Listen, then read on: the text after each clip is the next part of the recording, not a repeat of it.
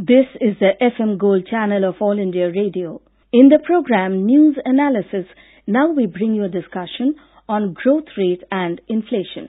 The participants are Rohit Bansal, CEO, India Strategic Group, and Professor Shivaji Sarkar, Economic Analyst. Inflation and growth, they've somehow got almost at the same level. Inflation is going up, and growth is somehow coming down and down. And this has become a concern almost for everybody. Now, Mr. Bansal, we are seeing that the way this inflation is really rising every day, it has become a problem for everybody. And the government is also facing the heat, particularly because its tax collection is also hit quite a bit. Now, in these kinds of scenarios, and especially there are some other problems that we are seeing every day, all kinds of production, every level in the industry is coming down. And somehow the most neglected agriculture has come to hell.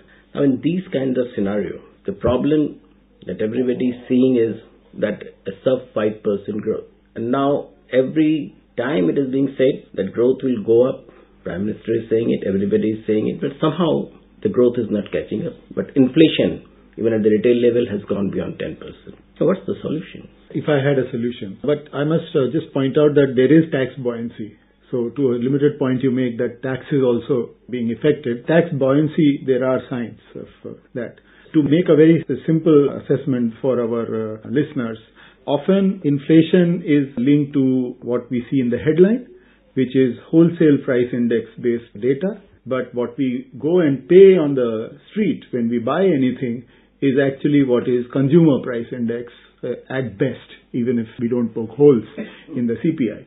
So effectively, when you say that inflation is worrying, etc., I must add to your concern that it is not merely the wholesale price index which is also growing, but most certainly what really affects you and me is consumer price index based, which is going at a higher level than WPI. That said, there are ways in which there are fiscal tools and monetary tools. Fiscal tools are with the government. Monetary tools are in the hands of the Reserve Bank. So the monetary tools typically are used to inject more money into the banking system and to tinker with the rates at which the RBI lends. Or withdraw it. So accordingly, we try and make sure that some of this inflation management is done through monetary tools. But it is very important to recognize that Finance Minister has very truthfully, in my opinion, said that hand for monetary tools is very limited now. And therefore, management of inflation with the other tool that I talked about, which is fiscal tool, is very important. And there, essentially, it comes down to how much money the government earns and how much it spends. And if it overspends, is it spending that money, if at all, in physical and capital generation or infrastructure generation? Or is it using it for subsidies, paying salaries, and in a word, paying for itself? Exactly, that is what is happening. Most of the government expenses that should go into really to boost the economy, as you said, infrastructure and various other activities.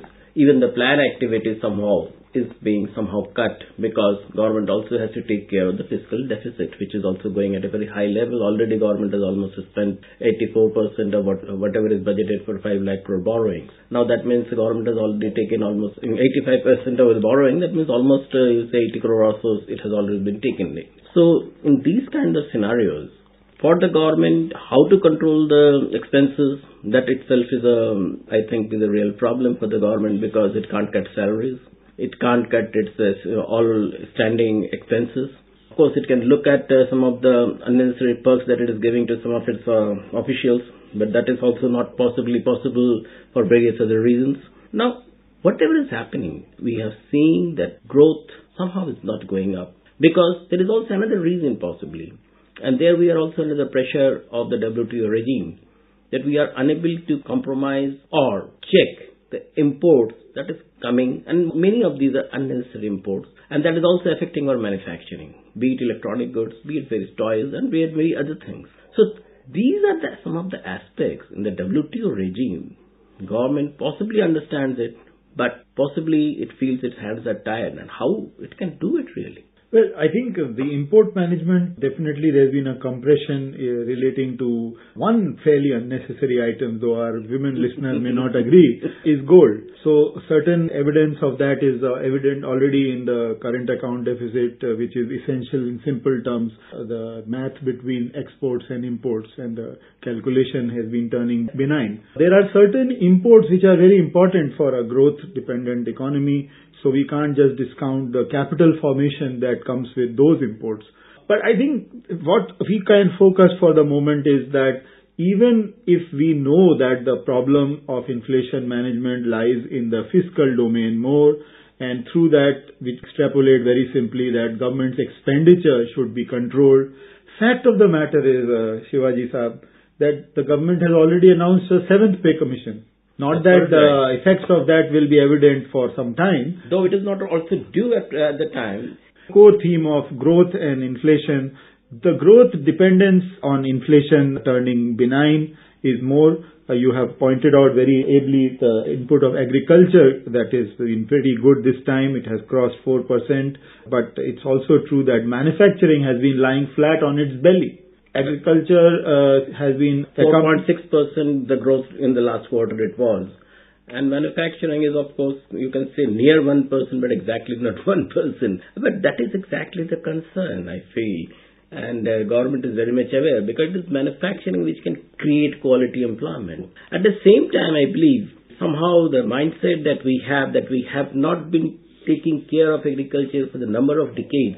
I think that mindset also needs to change. We should now realize that without agriculture, possibly Indian economy can't sustain. Well, nobody would ever say that we don't care for Indian agriculture, but the fact is it is rain-fed, it is monsoon-dependent, and God has been kind to us, and therefore the agriculture has done relatively better. Coming to manufacturing and its role in the growth story as well as the role of the growth story in the inflation story is that the manufacturing is hamstrung severely because of lack of electric power.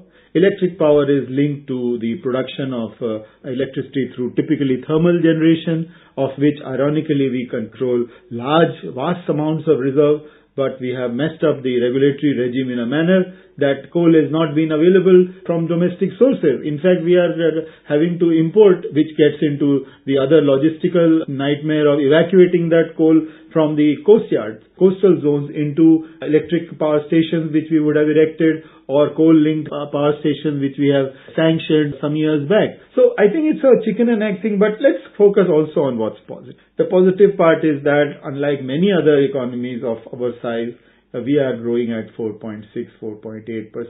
On this base, certainly we can also expect the next year's base effect at least to kick in. Governance issues are important and those are being sorted out in a significant way. Government has put together a series of regulators to make sure there is level playing field between state undertakings and private undertakings. And certain products and projects typically have got bunched in the second half of the year. So while everybody will say, oh, every time we hear this video, we are told next quarter the growth will be better and so on and so forth. But I am an optimist. I would think that there is data to indicate or there are trends to indicate, Shivaji Saab, that the third or the fourth quarters will certainly have better numbers. I also agree with you, Rohit, that possibly the third and fourth quarter will have better results. And I think he also pointed out at fiscal measures. I think this is also the time for the government to streamline, especially the direct taxes, so for the personal income tax is concerned, with the inflation rates. So that one problem that especially the manufacturing sector and all other sectors are facing, that people are not left with much of a spare money to spend on various essentials they want to buy. And one reason, of course, is the taxation rates. If that is in tune reduced with the inflation rate, possibly some more money would be available to the people, and that possibly can generate more manufacturing activities, industrial activities, and possibly what we are looking at a lower growth rate, possibly that can be addressed. Of course, government has a concern on that it may lose some good revenue on it. But revenue then can be made it up from other activities of excise and other activities. Well, current finance minister, we have a proven votary of the Laffey curve. The Laffey curve, for listeners, is a simple submission by an economist that if you reduce the tax rates, the propensity or the interest of people to pay the rightful due from them increases, and therefore the economy of the country as a whole gains. Chidambaram had done it in the mid-90s when he did bring the rates down from expropriatory levels. We can say this today. Almost it was 97% right. to 33%. So there was a huge disincentive to even conform to the tax regime.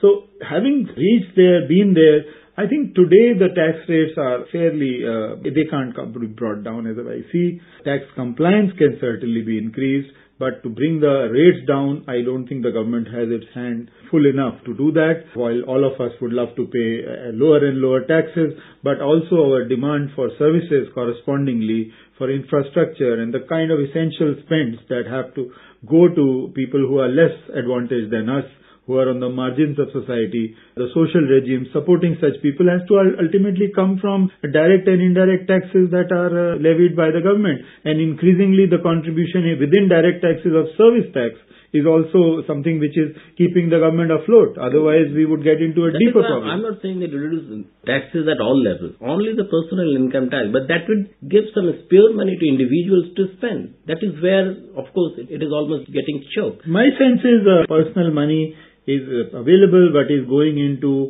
investments which people think inflation proof. So people are, whatever little they have, they are still investing, I dare say, in gold. They are investing in real estate, which creates its own rigmarole of black and white and all that. I think what is very useful to remember is therefore the first speech of Raghuram Rajan as the governor was to say that there will be an inflation indexed bond very soon to be launched by the banks. I think read recently that his promise is going to come good. In December, we will have an inflation-indexed bond, which essentially allows the banks to attract our money with a greater deal of confidence rather than 100 rupees being given today at an interest rate of 6 or 7% on a savings bank. Whereas on the other hand, the inflation is well above 12 or 13% in the consumer price index context. So if Raghuram Rajan can bring CPI or even a more sophisticated metric like producer price index or something into the game, have banks come forward and attract domestic savings with greater confidence, and then invest in small and medium-sized entrepreneurs and large infrastructure projects being driven for execution, we would be home.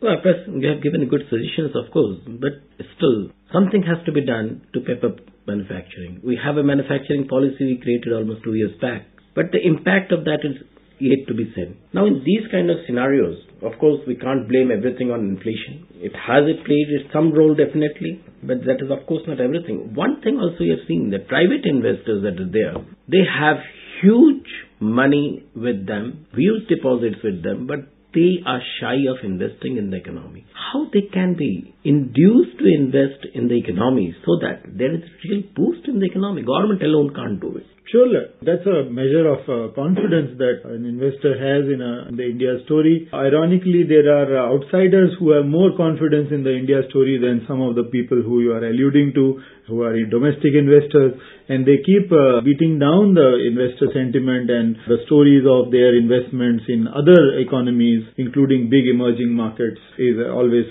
splashed, and they are seen to be disappointing and perhaps pulling down the mood of those who wish to invest in India. The states have to be brought on board for ensuring that people's expectation of state as the Mai-Baap has to go. Well, very suggested. Well, the states have also to be brought on board, and we are seeing that despite that fact that the center is trying as best as it could, the states are not coming to that level of activities which they should come and really promote the entire growth prospects of the country. So the suggestions that you have given and the confidence that you have expressed that whatever is happening now, the next 2 quarters will definitely be better and 5+% growth will be addressed. Thank you, Mr. Rohit. You were listening to a discussion on growth rate and inflation. The participants were Rohit Bansal, CEO, India Strategic Group, and Professor Shivaji Sarkar, Economic Analyst. It came to you in the program News Analysis, produced and presented by the News Services Division of All India Radio. This program is also available on our website, newsonair.nic.in. You may email your opinion about this program at airnsttalks@gmail.com.